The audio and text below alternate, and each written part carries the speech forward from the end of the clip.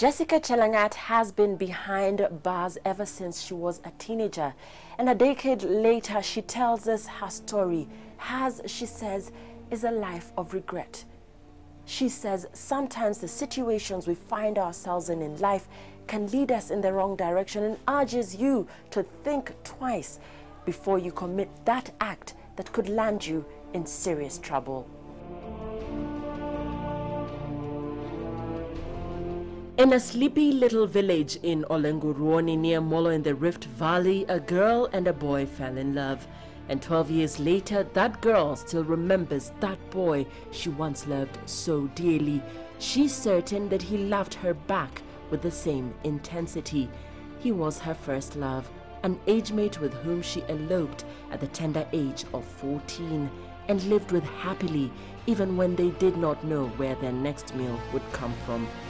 Tulikuwa tumependana na huyo kijana na tukaweza kupata mtoto mmoja.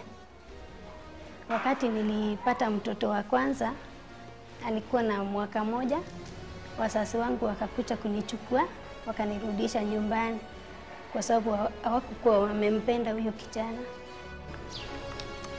Little did the young couple know that their union would soon be no more. Jessica's parents forcibly removed her from the little house where she was living with her lover, with whom she had at the time had a baby girl. Jessica says she was then married off to an older man against her will. Wakanitafutia mume mwingine. Na huyu mtu alikuwa na umri kuliko mimi.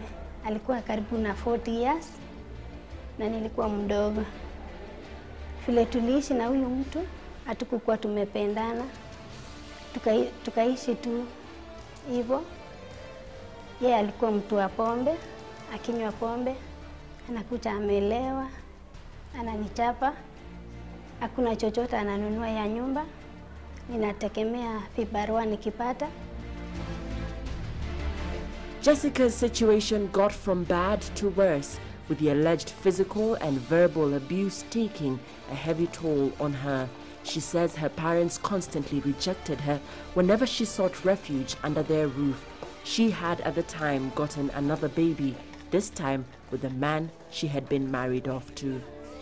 Kurudi nyumbani wakaniambia tena ati nirudi kwa ule mtu. Sasa nikaweza kukasirika na nikaua. Nikaona niue watoto wangu wawili na nichiue mimi mwenyewe.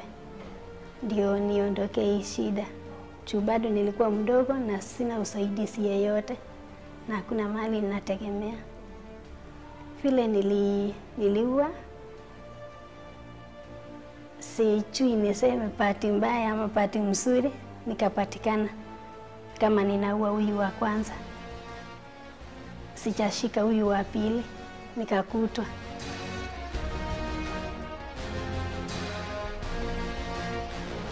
Jessica Chelangat was arrested at 15 years of age and sentenced to life imprisonment. The child who narrowly escaped death lives with her parents. At the time of the arrest, she was pregnant with her third child, who has since been moved to a children's home. To date, the tragic death of her son by her hand haunts her. Ukifikiria mtoto wako, unaona ulifanya kitendo mbaya ama unasikiaje kuhusu hiyo kitendo? Nilimnyonga.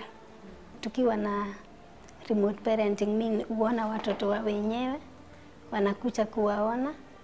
Mimi na saa zingine huwa nafikiria kijana wangu angekuwa anatoshana aje. Nasikianga vibaya. Na nina regret sana vile nilifanya.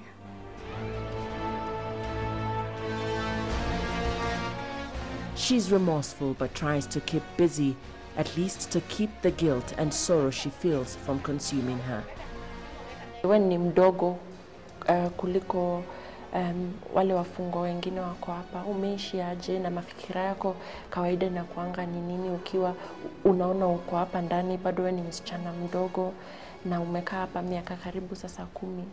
Hebu nieleze imekuaje? Maisha jela si mzuri. Nimeishi tu yani ninachikasa usichana yangu sasa ni kama imeishia chela. Juu saa hii mimi siwezi sema mimi ni msichana, saa hii mimi ni mama. Na vile masiku zinaendelea najiona kama sasa sijui siku yenye nitatoka. Nasema sasa saa hii nikikaka miaka zingine labda 3, miaka inaenda na sijachifanyia chochote, unasikia vibaya. She's also learned a couple of lessons. Ukiwa hapa, yani ukubaliwi kufanya chochote bila kujulisha madam, na vile ukiwa nje unafanya chochote kile unataka, unaenda mahali unataka. Uhuru ni kitu ya maana sana. Watu wasichukulie uhuru kama ni kitu ovyo ama kama ni kitu ya kawaida. Si kawaida, kwa sababu kama vile tuko hapa saa hii tunataka uhuru sana. She rarely gets visitors, she says. Her parents would like to come, but they are poor and old. Ile kitu nishasikia kabisa ni ngumu ni kutotembelewa.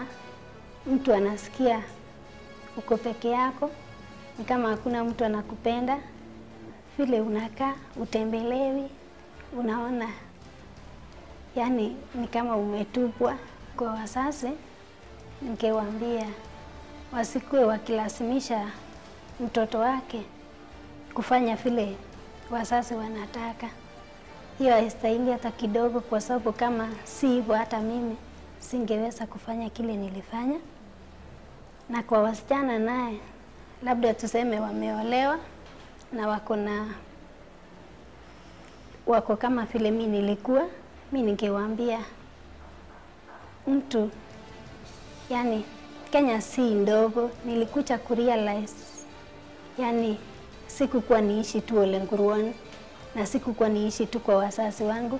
Kama ningepata kutoka labda nipotee kabisa, nikuje kama Nairobi na nisipatikane na watu wetu, saa hii singekuwa mahali niko.